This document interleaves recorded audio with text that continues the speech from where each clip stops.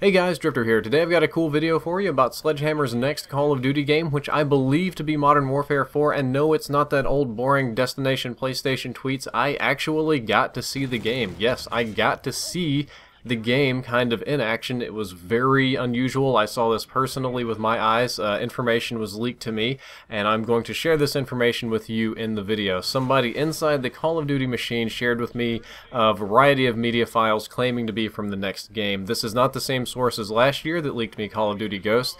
They just reached out to me out of the blue, somebody I've never talked to in my life. I just opened up my inbox and there's a little thing that says next Call of Duty info, and I'm like, okay, sure, whatever, because you know, 99 out of 100 of those are total nonsense. But I click on this one and it points me towards some files, and I'm kind of gobsmacked by what I'm looking at. I'm looking at assets and some interesting stuff from the next Call of Duty game. Just put it out there. I'm not going to share these media files with you for two reasons. Number one reason, I will get copyright strikes out the wazoo. Number two reason, which is actually more important than number one, is that the person reached out to me. They asked me not to share this so that I don't get them fired, and I promised that I would not. I said that I would look, and they said they actually encouraged me to make a video about it, but I said that I would not actually share the media files. And I will remind you that this is a person that I don't know and I do not have a particular reason to trust, but the files that I were sent do look pretty legitimate. And I investigated them, they are at least unique. They're not out there elsewhere on the internet. So if this isn't the next Call of Duty game, then it's some other shooter in development or one hell of a mod, which I would very much so like to play. So now let's talk about what I saw, and I'm going to describe what I saw in a somewhat careful manner for two reasons. Number one, my preview is limited, and number two, I don't want to give away who actually leaked me this information, because again, they like being employed. The number one thing I can say is that immediately I realized this was not going to be a past Call of Duty game. This is not a Vietnam era, a Korean War era, a Cold War era. This is not a World War II era Call of Duty game. I honestly don't even think it's a modern era Call of Duty game. It seems somewhat futuristic. Maybe not quite in the same style as Black Ops, but maybe as if the Modern Warfare series had progressed into the 2020s or early 2030s or something like that. A fairly logical progression of our normal technology, but it was definitely set somewhere into the future. Another thing about it, I got to see one of the weapons in action, and it was definitely a futuristic gun. Well, I got to see it, you know, doing things and not shooting, unfortunately. I'm pretty sure that it was an assault rifle, though it could have also been a shotgun or maybe an LMG. It was a very large, like, stocky kind of gun, and at first it almost made me think that this was some trolling thing, because it looked kind of like a Titanfall weapon. It was very blocky, very modular, very kind of like machine designed, dark features for the most part, and it had some blue text on it. The only one which I was able to read, because what I was looking at was moderately blurry, and had the text Atlas, A-T-L-A-S, or perhaps Atlas. The S or the Z was somewhat obscured, and it was a little bit difficult to read, and it had a symbol over it similar to having an A over a W. I'm going to put the paint image up here. This is the best thing I can do to reproduce it. I don't know what this symbol means. I've never seen it before. I don't know if it means anything to you or if it's game relevant, but that was stamped on the gun. Looking around the game, there did seem to be some variety of dynamic lighting and reflections. Like, again, it was a limited preview, so it was hard to tell for sure, but the light seemed to be properly refracting off of metal things and shiny things and wet things and bouncing around, and not just the singular sort of like pool on the ground reflection, but I did see some things where it seemed like reflections were bouncing around multiple kind of objects, like it had a sort of physics engine, which was really cool, and the reflections were interesting looking. The character I got to see very little of. It was all first person. Again, with a future, he had a sort of odd wrist brace. Now, you're probably thinking like some RoboCop crazy cyborg arm. Nah, he just had sort of a metal clamp on his arm that attached to something that looked maybe like it was a PDA or something kind of important. They had very similar things in Black Ops 2, so I'm assuming it was something like that, like the little pads that soldiers have. However, it had a very futuristic design to it, though that was a minor detail. Don't focus on it. We're not talking about RoboCop here. Moving on, let's talk about the map that I got to see. It was a single preview, a single map from either multiplayer or single player. I couldn't entirely tell because it was completely depopulated. It was either a single player map that was devoid of players, being that it was in an alpha stage and under construction, or a multiplayer map that just had nobody playing on it. I don't exactly know, but the map seemed to be some sort of power plant, I would like to say. There were some large turbines in one point, 3 of them in a big row. They looked kind of like airplane turbines, except elongated, and they had a kind of glass case on them, and it just screamed like kind of like something like Tom Cruise would have in the movie Oblivion. It seemed a lot like that.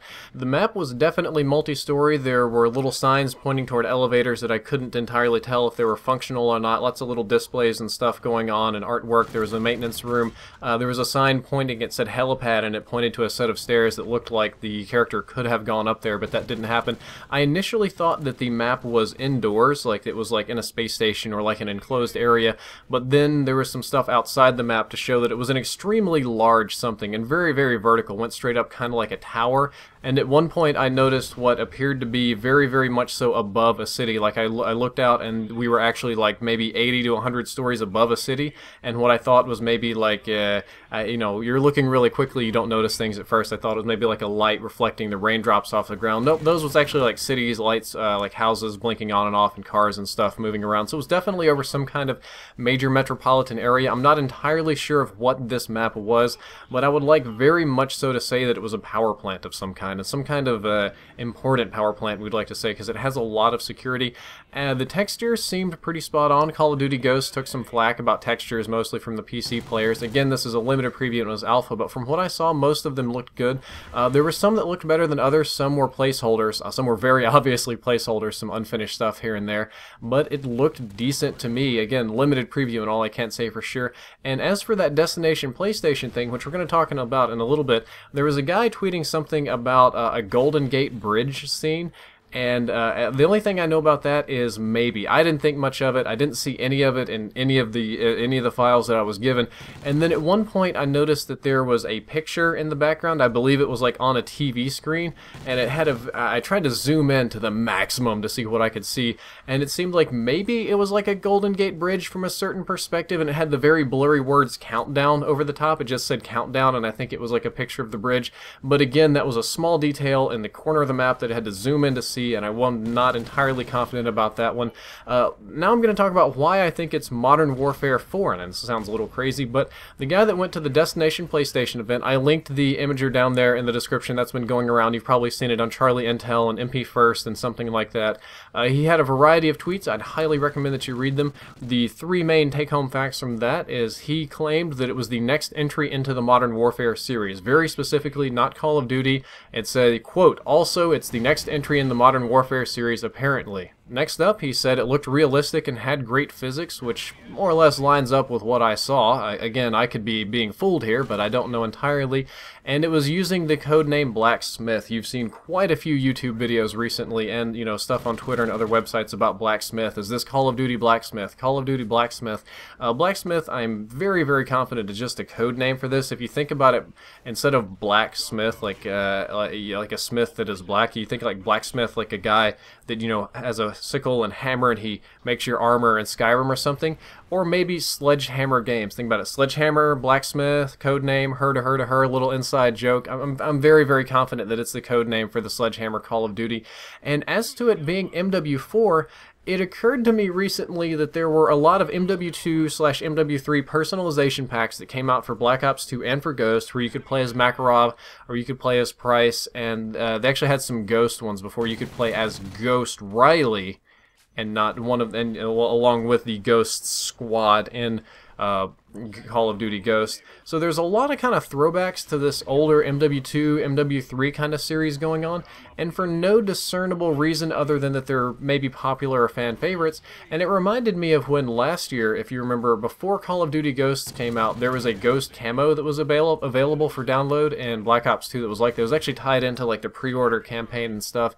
And it would kind of make sense if they had a long-term plan, and if the game is in the state that it's in, which is obviously playable and there's a lot of stuff going on, that you could have a sort of long-term marketing plan and prime people for that MW4 action, for that. It might not even be called MW4, but I'm pretty confident it's going to be going on in the Modern Warfare universe with all these, you know, nostalgic characters.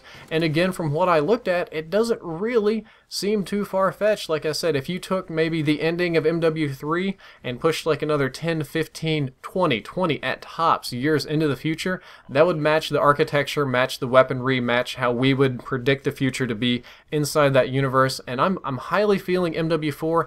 That's what I think. But at the end of the video, if you've watched all of the way to the end, I would like to remind you again that I was just reading through my messages like normal. A person that I have never spoken to in my life and whom I have no reason to trust contacted me out of the blue claiming they wanted to show me the next Call of Duty game, which of course I was skeptical, her to her, whatever, I don't believe you.